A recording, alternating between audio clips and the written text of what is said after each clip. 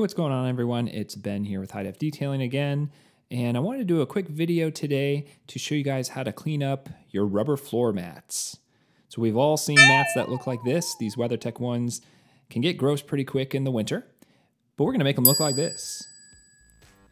So I'll go through the process with you real quick here. As with a lot of detailing steps, you always wanna start off with a nice thorough rinse. So I'm using my pressure washer here with the green tip. Normally I use the white tip when I'm working on the exterior of the vehicle, but the green tip here is a little bit more focused, so you get a little bit more pressure. You do have to be careful though with some rubber mats. If you get too close to the surface, you can damage them. Now on these WeatherTech mats here, they're usually pretty durable, so you can get pretty close, but just use your judgment as you're doing that to give the mats a good rinse. As you can see, that will knock most of the dirt off.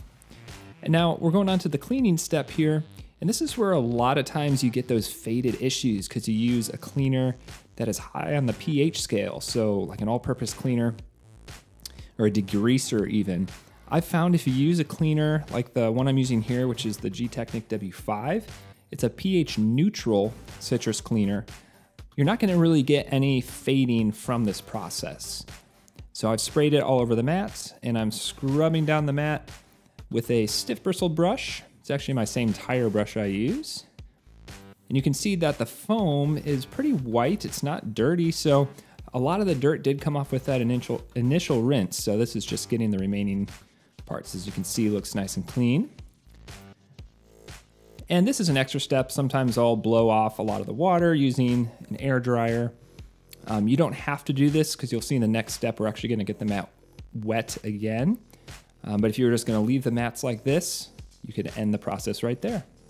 All right, so we've got the mat inside now, and we're gonna dress it up a little bit, but you have to be very careful with this step because you don't want to make your mats slick. So don't use a tire dressing or a solvent-based dressing. Use something that's water-based. So I'm using the Aerospace 303 here.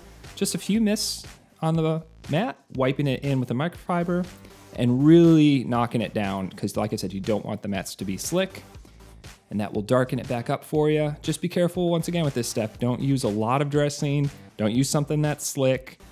Just be very smart and use common sense there. And we've got ourselves, oh, missed one spot. We've got ourselves a clean mat now. So if you guys enjoyed the video, please hit that like button and consider subscribing. Thanks.